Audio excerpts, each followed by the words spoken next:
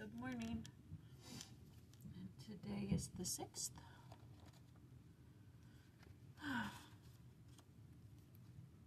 Sanctify yourselves, and ye shall be holy, for I am the Lord that bringeth you up out of the land of Egypt to be your God. Ye shall therefore be holy, for I am holy. Leviticus 11:44 through 45. As Latter-day Saints, we strive to live a life that is different, one characterized by complete integrity, moral purity, and charity. In short, we are called to live a holy life. We, as followers of God, are to follow the perfect model, living as He lives. It takes time to grow spiritually. We cannot cram or take shortcuts to the life of righteousness. It takes time to cultivate a way of walking with the Lord that comes naturally because the enemy within, the natural man, has been subdued. It takes time to be holy, to turn our thoughts and feelings heavenward, to reflect the gospel in our actions and attitudes. The Lord will help us. Just as He rescued ancient Israel, He will rescue us. We must turn to Him to cleanse our thoughts, to correct our proud ways, to forgive us completely, and to make us holy vessels who bring glory to His name. God has called us to be holy.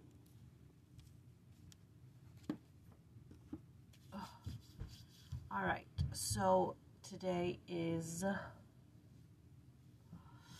Genesis. My eyes are blurry. Hang on. I can't see a thing. I think it's Genesis 33. I think. Yes, Genesis 33.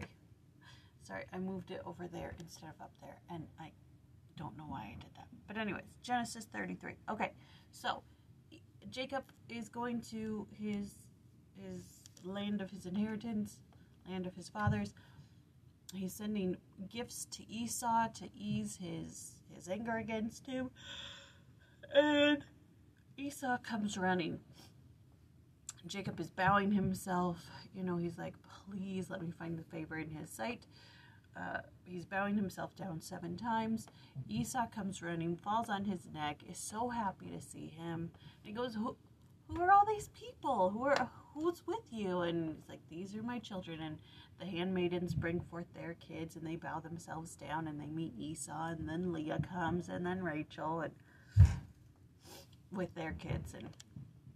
And he's so happy. And he says to Jacob, he says, what do you mean by giving me all these gifts? What does this have to do? Why are you doing this? And he's like, I need you to forgive me. That's what I need. I need you to forgive me. I want you to find favor. I want to find favor in your sight. And he's like, dude, the past is in the past. I'm just happy you're alive. I'm happy to see you. I'm so happy that we're together again. We're brothers. We're supposed to be this way. So they reconcile. Everything's good. And Esau says, well, come with me this way. And Jacob's like, you move too fast. Okay, I got little kids. I got flocks. If we push them too hard, they're going to die. So you go on, and I'll come slowly. And he says, okay, fine. I'll leave some men with you then, just to help you out. And then it says that Jacob came to buy a field near Shechem for 100 pieces of silver, and he built an altar to the Lord. So that's what happened in this chapter.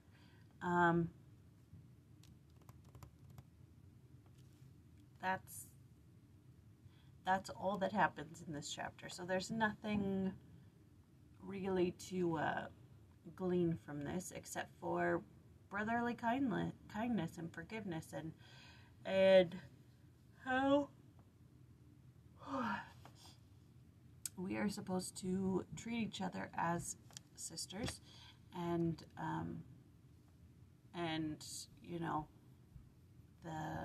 the miracle of forgiveness, if you will.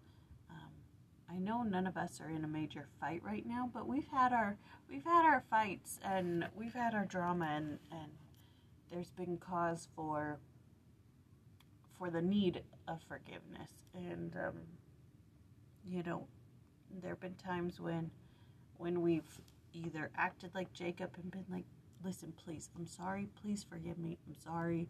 And there have been times when maybe we're like, I'm not going to apologize. I didn't do anything wrong. She's the one who's in the wrong. I'm not going to apologize.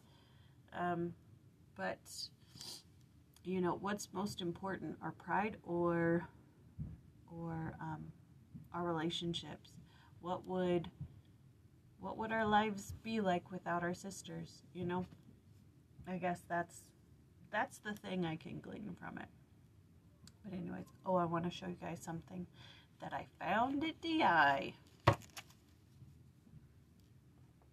for $2.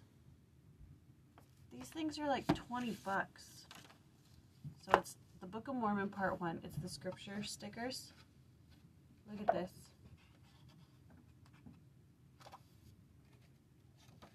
And then the Book of Mormon Part 2. They've got Mosiah. They've got Alma. Book of Mormon Part 3. Mosiah. And Alma. And Ether. I don't know if I'm showing them well enough. And then the Book of Mormon Part 4. More Mosiah. There's Abinadi. Alma. Ether. And it's supposed to have the Doctrine and Covenants and the Pearl of Great Price. But I think somebody just bought it so that they could get the Doctrine and Covenants and Pearl of Great Price and then put the Book of Mormon to DI. So how lucky is that? For $2. I think I'll put them in my scriptures today. All right. That was Genesis 33. And then next week we skip over to 37. I'm fairly certain. 1 second.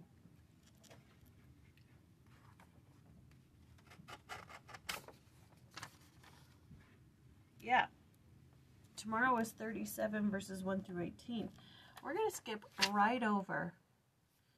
I don't know if it's important scripture. Obviously, some people think it's not because we're skipping over it, but the rape of Dinah, Joseph's sister, by Shechem, and Simeon and Levi murdering an entire city of men.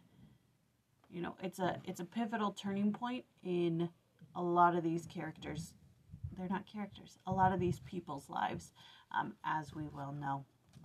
What I'm excited about is the scriptures for this next week, because we know this story in detail thanks to the Ben Kingsley version of Joseph sold into Egypt, which, as I was listening to the Unshaken podcast yesterday and the day before, like, just the movie playing in my mind. So the rape of Dinah is important, and the actions of Simeon and Levi are important, and what comes after, which is Israel has to move. Jacob and his sons and his family have to move, which causes the travail of Rachel, who then dies. But all of that comes tomorrow and next week, and I've gotta go. Not that I'm getting ready for church, because 2 of the boys are still sick, and I threw up last night, so I'm not going to church. All right, I love you all. I will see you tomorrow.